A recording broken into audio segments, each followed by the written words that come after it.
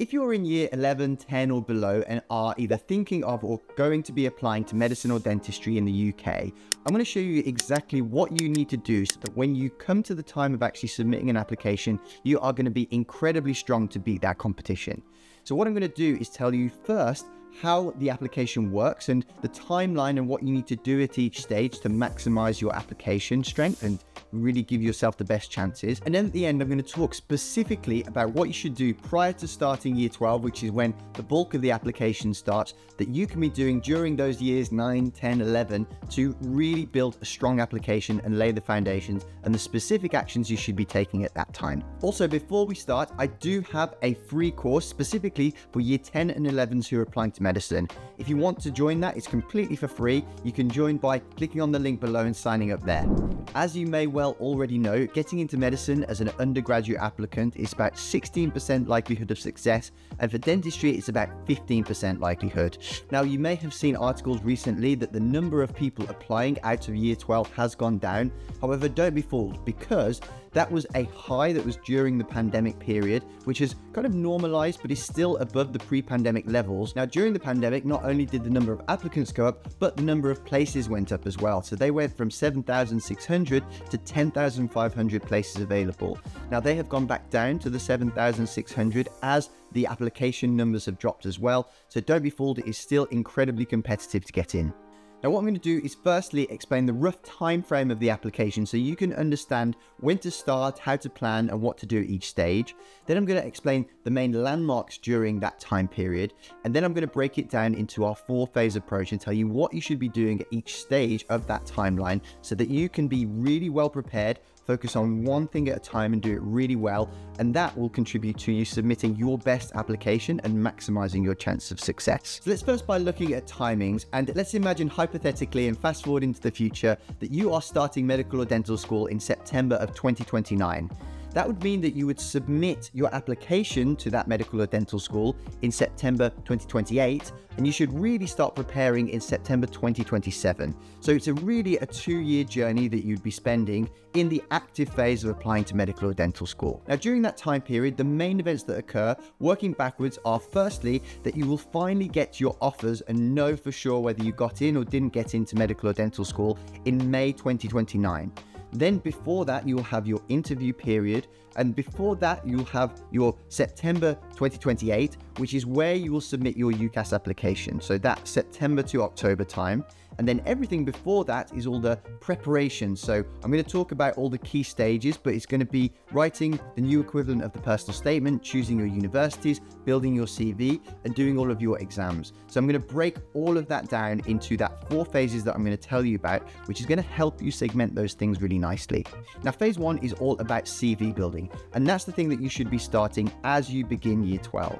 Now, this, as the name suggests, is where you build that CV. So you gain the experience, you gain the skills, and you just demonstrate that you are building yourself into the kind of person that will make a great doctor or dentist, and that when those things have accumulated over that year and you arrive in front of the university and present yourself to them, you just make a really great case for somebody who will go on to be a really good doctor or dentist. So what do those things include? Well, there will be things like gaining experience, so going on work placements, shadowing, just seeing what it's like to be in a hospital or a dental practice and just know exactly what you're letting yourself in for.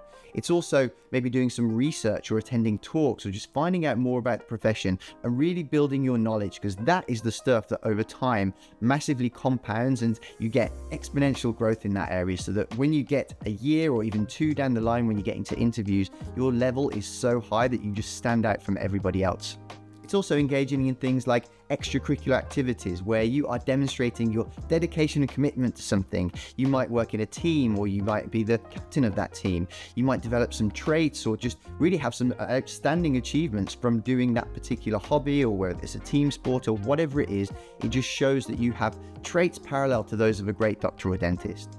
Now, there is a lot to work experience, and actually work experience itself has 3 different types, and I make playlists on it for exactly how to maximize each of those. So the medicine one that I did here is just a full playlist of all of the elements of work experience, and I also did a very similar one for dentistry that you can also check out in this playlist, where it does exactly the same but just tailored to dentistry rather than medicine. Now, this is why the 4-phase approach works so well, is because you can start doing these things as you're starting year 12, and you can almost, some of them, set and kind of have them on autopilot to be accumulating while you are then moving on to the next things. Because, as you know, in January, you'll probably have some mock exams, if not some real exams that matter and contribute towards your A-levels, but also you'll have other things going on that you need to focus on. This is why we focus on this early. We either get the important things organized, or we have them occurring regularly and are just on maintenance, so they're low effort and low thought, so that we can be accumulating the knowledge and experience as we're going through these phases. So as we come back to school in January and we've finished our exams, that's around the time that we want to be thinking about phase 2, which is broadly called exam prep. Now, here's probably a good time to introduce what we at FutureDoc have as our 6 pillars that we get our students to do to make sure that their application is really strong. Now, the first pillar is all about strategy. It's about being smart about how you prepare and really sitting down and thinking what the best way to go about the application is for you and your individual circumstances, to be clever about how you're going to approach it. So that includes looking at all of the things like building a really incredible CV with the right mix of work experience, volunteering, shadowing, paid work, all of the things that make a really good candidate. Then looking about how we prepare for the exams. At the moment, if you are going as an undergrad, it's just the UCAT because they have got rid of the BMAT. But they are also introducing the CASPER, and that is becoming more and more prevalent. So here you may want to check out the rest of the channel where we have got amazing videos for doing really well in both of those exams. And as they change and techniques update and there are better ways to do things, we continually post videos and keep you up to date with all of the stuff that matters for that. So if you don't want to miss out on that, I recommend that you subscribe and turn on notifications, because we do bring out videos every week that are going to keep you up to date with the application. This is the best place to keep your finger on the pulse when it comes to medical or dental school applications in the UK. So back to the phases. Phase 2, as we said, is exam prep. So this is where you will have both of your A-levels coming up. If you're an international student, we have specific international videos for you in this playlist here. But otherwise, you'll be focusing on really gearing up towards your A-levels come end of spring, start of summer. But also, you'll be thinking about the UCAT. Now, the UCAT is a really important part of the application. It's a 2-hour computer-based exam that is unlike any other exam you'll have done. It's more of a test of skills that they ask you to perform on demand, and it's in 5 areas. One is the quantitative reasoning, which is your numeracy skills, so maths basically. There's verbal reasoning, which are literacy skills and your ability to read fast and pick out important bits of information from a passage. There's decision making, which is testing your logic. There's abstract reasoning, which is more of an IQ test style, and they'll be looking at your ability to understand weird shapes and what the patterns are. And then finally, there's the situational judgment, the SJT, which is more the ethical and, as the name suggests, situational style, where you have to pick what you would do in a given circumstance and the best course of action in that scenario. So as I was saying, the 6 pillars are good strategy, good work experience, nailing the exams. The other parts that I'm going to come on to talk about are the personal statement, choosing the right medical or dental schools for you as an individual. That is so important to understand your key strengths, your experience, the universities that suit you, or if you have a specific university in mind, how to tailor your application to suit those universities. So that's the first 5, and then the final one is interviews, which is not to be underestimated. All of this CV building stuff that we talked about in phase 1, and it's accumulating over time, that is preparing for interviews now. That is so important, because so many people get to interview but don't get past it because they've ignored the previous phases. They've just kind of hacked their way to it, and then they get found out at interview. So this is why the method that we teach at FutureDoc has a 93% success rate rather than that 15 or 16%, is because we focus on all the important areas and we focus on them early so that people build up and become really, really strong over time. So this is why it helps to segment all the preparation, because if you can get everything else sorted so that you can focus solely on doing well in the UCAT, this is where it will really pay off. Now, how to prepare for UCAT is in 3 phases, and actually I won't go into it in this video because I do a whole video here on the best revision plan for UCAT. But once you're starting to get to February, March sort of time, this is the time that you want to start at least glancing over the material, getting familiar with it, and starting to slowly ramp up your prep so that when it comes to UCAT time, which is a kind of start of July where the window opens, and that's all the way to the end of September, that's the time that you can sit your exam. You can only sit it once for the cycle. So you have to kind of ramp up at the right time and prepare and find the best time for you during that time that is the best for you to sit it, and tailor your preparation to peak at the right time accordingly. So of course, around this time, when you get to May and June, is when you're going to have your year 12 exams to think about. So that's why it's important to start a little bit of prep and get some kind of knowledge and understanding in the bank before the intensity of the year 12 exams start, so that when you come to actually sitting the real exam, you just have some preparation ready and you know what you need to do to ramp up and build up the intensity to peak when you sit your exam. So then once we get to about June time, this is where things really start to heat up in phase 3, which is what I call crunch time. Now this is where you're going to put all of the preparation that you've been doing beforehand into practice. So over the summer, it's going to be quite a hectic one. You may not be able to enjoy as long a summer holiday as you have had in previous years, because this is where it's really going to all kick in. So the things that you're going to be doing during that summer are sitting that UCAT exam that you've been preparing for. You're going to be writing your personal statement. This is where you're going to get all of the experience that you've been doing and preparing during that time period. You also might be finishing off some of the work experience that you were planning. So that's most likely going to be shadowing, which is either in hospital or dental practice, it's being a fly on the wall, watching a doctor or dentist as they do their thing. But you could have done it in the Easter before, which maybe would have been a little bit less stressful because there is a lot going on during this summer, which is crunch time.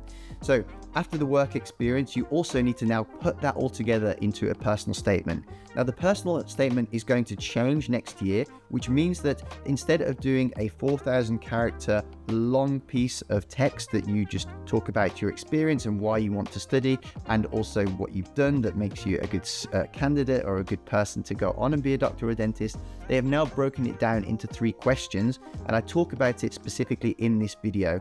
However, it doesn't really change from the old personal statement style, other than they've broken down what you should be talking about into 3 divided sections. So not much to worry about in terms of changes. It's still exactly the same principles and the things that you need to demonstrate. So not too much to worry about there. Now the 4th thing is university selection, a really underestimated part of the application, one that we spend a long time with our students, making sure that they're choosing the right universities for them based on their strengths, their weaknesses, things that they've done, how they've done in their UCAT or other exams, and just really making sure that they're choosing ones that give them the best chance of getting in. And that's one of our secrets to how we help our students do well, is choosing really intelligent universities. Or if our students, or if you have your heart set on a particular university, a really ambitious one, or just one in particular, it's making sure that you tailor your application to suit the preferences of that university, making sure that we appeal to them. Once all that's done is when you put this all together in an application. Now at this stage you may not be familiar with UCAS, but they are the University and Colleges Admission Service, and they are the portal to which you submit your application. Now that is everything that you do with your application is done through that. So it's where you put your personal statement, it's where you put your choices, all your grades from your GCSEs, everything goes on there, and that's when you find out how and whether you've got to an interview and where you go for all of that, and all the information goes through there, as well as whether you get an offer. So everything goes through UCAS, and they will email you when there are updates to your personal email, and that is how everything is done through that portal. Now the window during which you can submit your application to UCAS is actually a lot smaller for dentistry and medicine than it is compared to all the other courses. So usually UCAS will open the first week of September, and for medicine and dentistry, and actually for Oxford and Cambridge applications as it so happens at the same time, it will usually close around the 15th of October, give or take a couple of days each year, but that's roughly when it closes. So a much shorter window within which to submit your application for medicine and dentistry. Now, once that application is submitted, you can breathe a short sigh of relief, because that is where the really intense part is done. But now it's time to prepare for interviews. And as I said, do not fall into the trap of thinking that majority of the application lies within that first bit. Interviews is so important, because not only is it the final hurdle, it's the one that is still incredibly competitive, and for a lot of universities you still have a 1 in 4 chance, so they only take 1 in 4 people that they interview at that stage. For other universities like Cambridge it's even worse, but it's really important not to underestimate that. And like I say, the preparation that you do from that point and all of the work that you have put in prior to that point are massive contributing factors to how well you will perform an interview and your chances of success. So it can be a bit of a waiting game, and you may have some exams to prepare for during that time, but this is why little and often is important at this stage. Interviews can come as early as November, but they can be as late as the end of April. So you really don't know when you're going to be called up to interview. You'll sometimes only get a couple of weeks notice. So it's really important to be prepared, and it's something that you just get better at the more you do. But please trust me when I say don't underestimate interviews. It is not just something that you can do as a formality and just quickly prepare for. It is the culmination of that 18 months of practice prior, and is so important, and is really heart-wrenching when people fall at that final stage. A lot of people that come to me who have not got in before and they want my help to get them in at their second, third, fourth attempt, whatever it is, I often see that people have done exactly this. They have kind of thought that it's all about the preparatory stuff, and they haven't really thought about interviews, and they've got 4 interview offers. So they've been invited to interview 4 times in that cycle, and then they haven't got a single offer to go to university.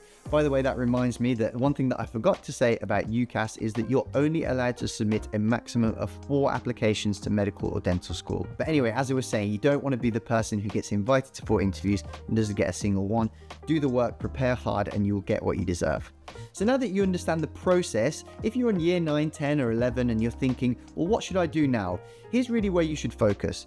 The first thing is that I've made a free course for year 9, 10s and 11s who are considering medicine or dentistry or want to know what they need to do or what they need to prepare for to maximize their chances.